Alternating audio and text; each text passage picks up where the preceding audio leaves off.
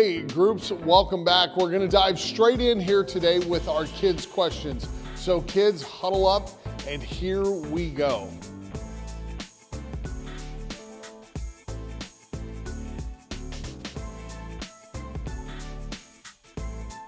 Kids' question number one. So Jeremiah was a really young man when God called him to start speaking prophetically to the people, and he was worried that that people wouldn't listen to him because he was too young. He wasn't old enough to have the respect, and he didn't think maybe he had the right knowledge or the right words. He didn't have enough wisdom to speak. But God tells Jeremiah in chapter 33 to call on him when he doesn't know what to do. So check this out. Question number one. Do you have anything coming up that you get to choose what to do? Doesn't have to be a big thing. Maybe it's a little thing. Maybe for you guys, you get to choose what sports you want to play or what activities you want to do, what your snack is after school. I know it feels like when you're little, it's limited on what you get to choose and what you get to do, how many decisions you make, and most of those are made by your parents, teachers, maybe some other people.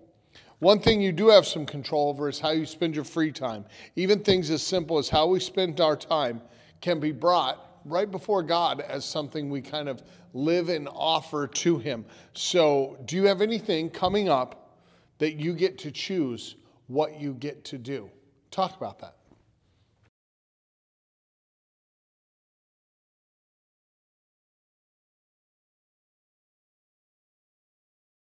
Question two, have you ever asked God what his preference is, how he wants you to be spending some of that free time you have?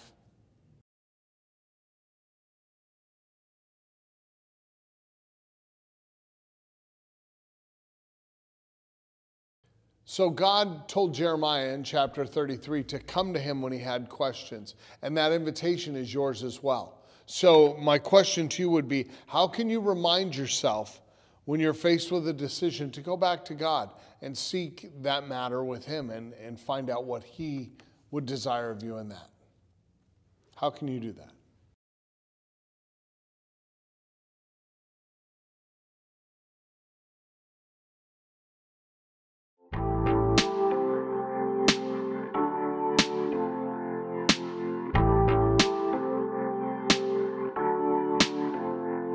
So as we go into these questions, adults, one of the realities is there's a study that was done a number of years back. I know it's been redone, but the one I remember was that an 18-year-old living in like a congested area. So I would say like even in our little part of the world, it's not cram-packed like Chicago, but it's very busy, who drives a car and has a cell phone. That person makes more life and death decisions in like a 1 week span than a person living in pioneer days made in their entire life. Isn't that interesting? Like we face decisions all the time. So it's not a small thing, the quantity of decisions we make. Think of that and the power of quantity when I ask this question. What kind of decisions do you currently have that you're facing in your life right now? Talk about those with your group.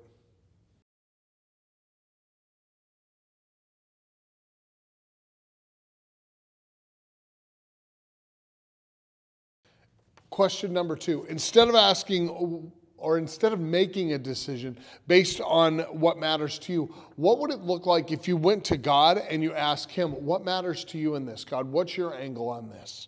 How would that change your decision, or how would that change your peace with the decision?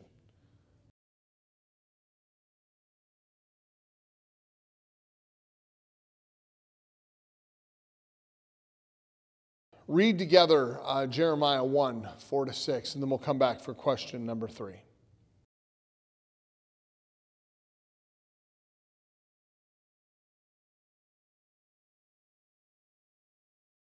So God in that scripture is appointing Jeremiah and calling him to speak to the nations. However, Jeremiah is coming up with all kinds of excuses as to why this isn't a good idea. Right? This is nothing new. Moses did the same thing. It's very common. What is one way that you feel? No, I'm not going to limit it to one way. What are some of the excuses you make because you feel inadequate to spread the good news of the gospel to your friends, family, and coworkers?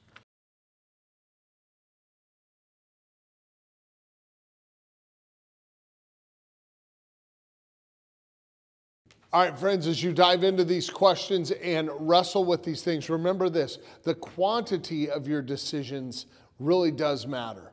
The amount of decisions you make piles up a lot of effects, and trusting God in the big and the little things really does change it kind of seasons everything with the gospel. I encourage you, trust him and be inquiring of God often what his angle is on the decisions you're making. Grace and peace.